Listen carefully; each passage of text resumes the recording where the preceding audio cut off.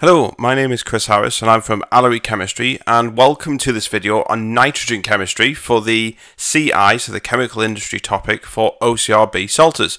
So this video is dedicated to OCR salters, so everything in here is designed around the specification. So if you are studying OCR salters course, then this video is perfect for you. So it's not like other generic resources which you may find online and wonder if they're actually relevant to you. These ones are actually dedicated to you and are tailored to salters, like I say.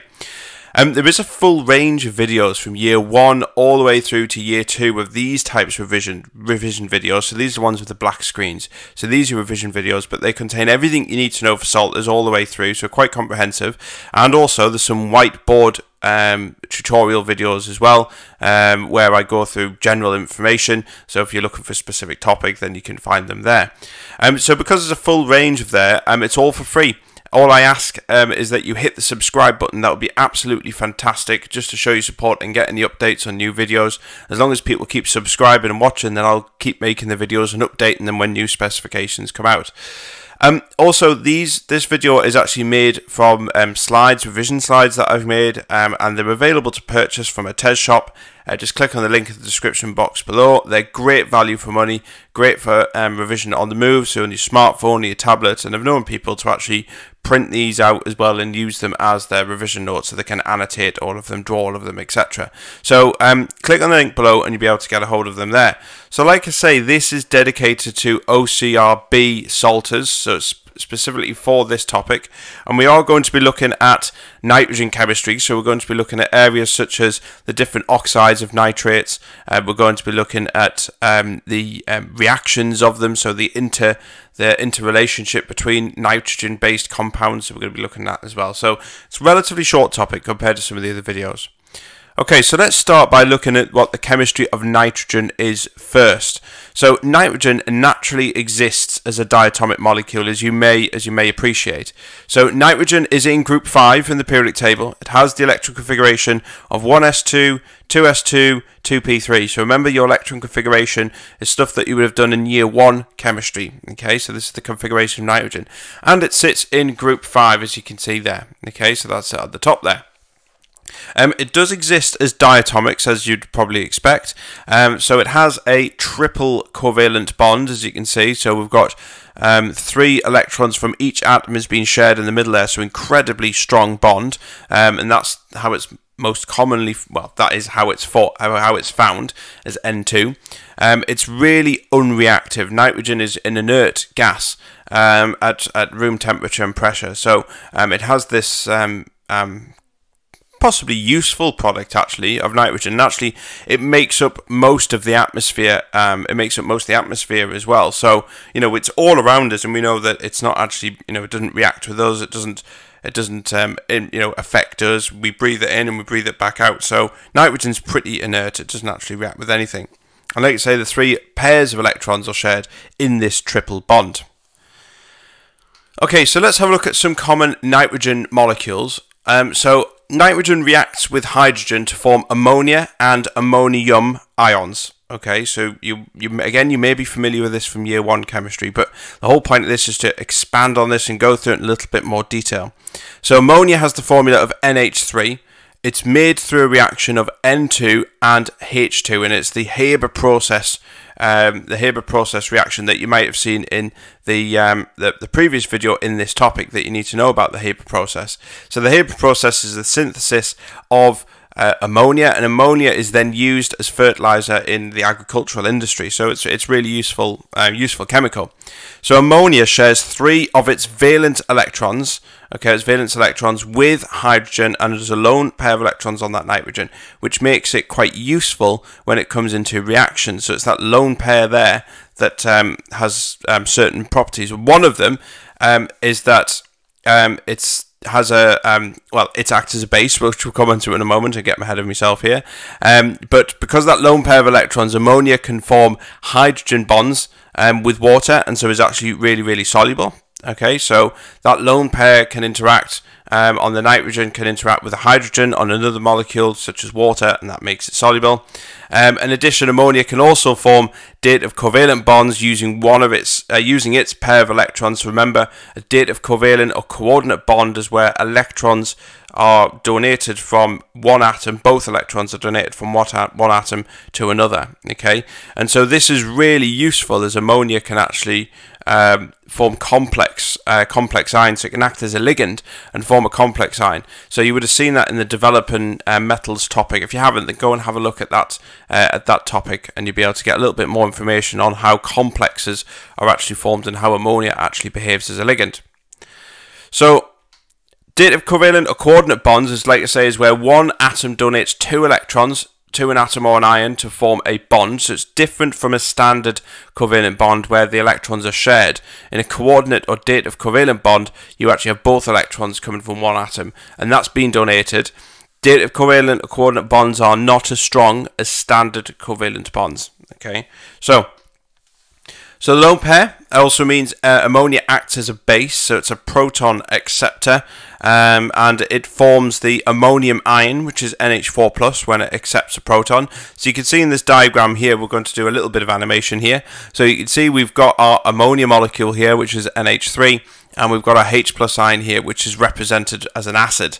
So when we add an acid to our base, then we form this coordinate bond. There it is. Okay, and so this is dative covalent or coordinate, like I say, because both electrons are coming from the nitrogen and be donated to the H+. Obviously the H+ ion doesn't have any electrons of its own. It's just literally a proton, so it needs both electrons to come from nitrogen for it to bond. Now we can actually draw it like this, and we use an arrow upwards showing a coordinate or dative covalent bond. Now the arrow shows the directions of where the electrons are coming from and where they're being donated to. So in this case, they're coming from the nitrogen, as you can see there. So they're coming from the nitrogen to the hydrogen. So that's very important. Like I say, you'll see this in the developing metals topic as well, where we look at ligands and coordinate bonds, etc. Okay, so that would be the DM topic. Okay. So we know what these, we know what nitrogen is, and we know an example of a nitrogen molecule, which is ammonia and ammonium, and we'll look at how they interchange later. But other types of nitrogen molecules, or common nitrogen molecules, are oxides of nitrogen, and there's 3 main ones that you need to know here. Okay, so the first one is NO. That's not no, that's just NO. It's a nitrogen monoxide. It's a funny one, that. Okay, so nitrogen monoxide. It's a colourless gas. It's also known as nitrogen 2 oxide, because your nitrogen in this case has a +2 charge. Okay, or is known as nitric oxide. Okay, also known as that. The other one is N2O. Now, this is really a funny one. The reason why it's a funny one is this one's known as laughing gas. So if you've ever been to the dentist, or even had an operation and where you might have had anaesthetic via gas, so you'll have a mask and you put the anaesthetic comes through as a gas. Mainly in the dentists, I think they use this a lot. So this is called dinitrogen monoxide, so N2O. It's got this nice sweet smell, and the reason why it's called laughing gas is it actually makes people feel a bit jolly when they breathe this in. So it is used in anesthesia, this type of gas here, so laughing gas. Okay, obviously it's got to be controlled as a gas. You know, although we say it's a laughing gas, it is a chemical, it is an anaesthetic, and it can render you unconscious, and it does have, obviously, effects if you breathe too much, and so that's why it's got to be monitored and controlled by experts, which are anaesthetists, which would then regulate the amount of gas, because it can, you don't want too much of this in your blood, otherwise it could make you seriously ill, of course. But the last one that you need to know is nitrogen dioxide. This is very, very different. It's amazing how we add 2 oxygens and remove a nitrogen and we get a very different gas. This one is toxic. It is horrendously toxic. You should never breathe this in. It's a brown gas. It's got a very sharp smell, also known as nitrogen 4 oxide, nitrogen dioxide there. So you've got to be able to distinguish between NO, N2O, and NO2. Okay, so they're all types of nitrogen, common nitrogen molecules, and you need to be able to distinguish between each of them and give a use for them if there is a use, but also being able to distinguish them as well. You know, what distinguishes these three. Okay, but we'll look at how these actually all interchange with ammonia, ammonium, nitrogen, and all these oxides. Well, look, you need to know how they all kind of feed together as well, but that's towards the end of the video. Okay, so let's look at how we test for some of these ions. So test for ammonium compounds and for hydroxides, we use litmus paper. Okay, so let's have a look at testing for, obviously we're going to just mainly be looking at ammonium compounds here, because ammonia is obviously related to the nitrogen topic, but you can do the same with hydroxides for this as well. But basically, we add sodium hydroxide to our sample that we want to test. We gently heat it, and if ammonium compound is present, then what we'd get is ammonia gas starts to come off, and you get that ammonia gas has got a really pungent, strong smell. Okay, so we use damp red litmus, and ammonia will actually, because it's a base, it will actually the ammonia will dissolve in the water, and it will actually turn that litmus blue because ammonia is slightly basic. So really important test, but we can also do that with hydroxides as well, just for additional information, because hydroxides, like ammonia, are bases. Okay, but we're really only looking at obviously ammonium compounds here. Okay, so how do we test? So we know how to test for ammonium compounds. So how do we test for nitrate? So nitrate 5 ions. So nitrate ions, so this is an ion that's like effectively got an oxygen on there. So test for nitrate ions, nitrate 5 ions, NO3 minus. We're using using sodium hydroxide and aluminium to actually test for these ions. So let's have a look. So first of all, what we're going to do is we're going to add our sample, whatever we want to test, into a test tube, and we're going to add sodium hydroxide to this sample, and we're going to add aluminium foil, or we can actually add Devada's alloy, which is basically just an alloy that contains aluminium. So aluminium is the key thing here, and then we warm it up under a test tube, as you can see there. So we just gently heat that up, and then if nitrate ions are present, they will be reduced by the aluminium that's present in the sample here. So it's just a solid to ammonia gas. So we get NH3 that's actually produced here, similar to what we'd seen before. And so the overall reaction goes a little bit like this. So we have our nitrate ions here, plus our aluminium, with our hydroxide ions that we've added in there, and obviously it's all aqueous, so we've got 18 lots of water in there as well, and we're going to produce ammonia, and we produce this aluminium hydroxide is produced at the end here. Okay, so make sure you are familiar with this reaction. Okay, producing aluminium hydroxide, AlOH4 minus, okay, this complex here, plus ammonia. That's the key thing what's produced here. Now, just like with the previous one, we test for ammonia by just putting some red litmus at the mouth of the boiling tube, and it will turn blue if ammonia is present, because ammonia is a basic compound, so therefore it will to make it turn blue. Okay, so let's have a look at the last bit, and this is what I was saying about interchanging the different nitrogen molecules, and as long you need to know the equations for these, the half equations. You are expected to balance half equations, so they have done videos on this well, you will have done this in year 1 about how to balance a half equation and how to add electrons and protons and water, etc. So this step here is going to show how these nitrogens can be how they're intertwined with each other, and how we actually how they kind of link in with nitrogen itself, because this video is obviously on nitrogen chemistry. So we can see we've got various different types, if we've seen already. Okay, so we've got nitrate 5 ions, NO3 minus. We've got nitrate 3 ions, NO2 minus. We've got ammonium ions, ammonia, nitrogen gas on its own, and we've got obviously the nitrogen oxides as well. So what we're going to do is we're going to go through each one, and we're going to see what the reactions are. So the first one is nitrogen gas, which is N2 to ammonia. So this is the reaction that you need to know. So you just need to know the reaction and how to actually do that. So we react it with hydrogen to form ammonia. So this is the Haber process, remember? Okay, and so what about ammonia going to ammonium ions? Well, you remember from previously that all we have to do is add an acid to that. So we add H plus to form ammonium ions.